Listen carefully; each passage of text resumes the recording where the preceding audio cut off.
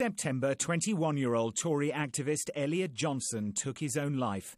Notes he left behind referred to bullies and betrayers and pointed to senior figures within the party he loved. 2 months later, the PM has taken action. I feel deeply for his parents. It is, an appalling loss to suffer. And that's why it's so important that there's a proper coroner's inquiry.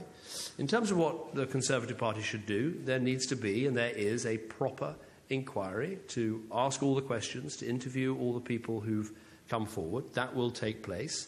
There's an independent lawyer from Clifford Chance who will oversee that process and make sure that it reaches clear conclusions from the evidence that comes through. Grant Shapps was the Conservative Party chairman who recruited Mark Clark to run Road Trip 2015, an initiative to get young Tory activists to key marginal seats in the general election. Elliot was one of those. It's claimed Grant Shapps knew of complaints about Mr Clark of sexual harassment and bullying, the subject of increasingly lurid allegations, but failed to act. In his resignation letter, Mr Shapps wrote, "Over the past few weeks, as individual allegations have come to light, I have come to the conclusion that the buck should stop with me. Given the very serious nature of what has subsequently occurred and my role in appointing Mr Clark, I cannot help but conclude that the only right course of action is for me to step down as a minister in your government."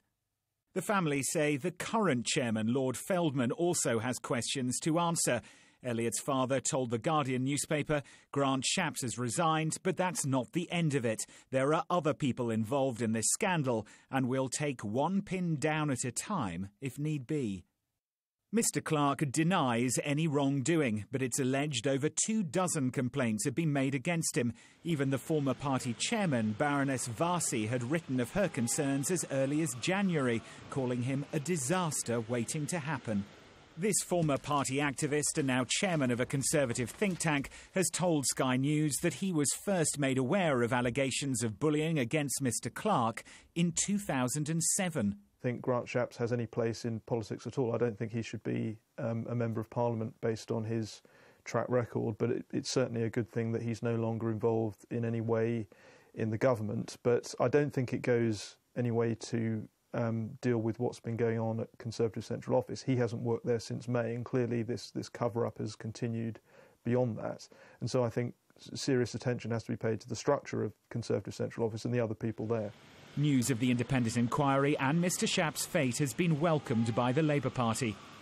The surprise to many people looking at this was how long it took for this to be taken seriously by the Conservative Party. And the question which must remain now, and which I hope the party will answer, is that who else knew about this and who else failed to take action? Because people will suspect that there is an attempt to pile all the blame on Mr Shapps. Elliot Johnson's death has left behind a shattered family, but also searching questions as to why the Conservative Party failed to root out an alleged culture of bullying and left it so late to act.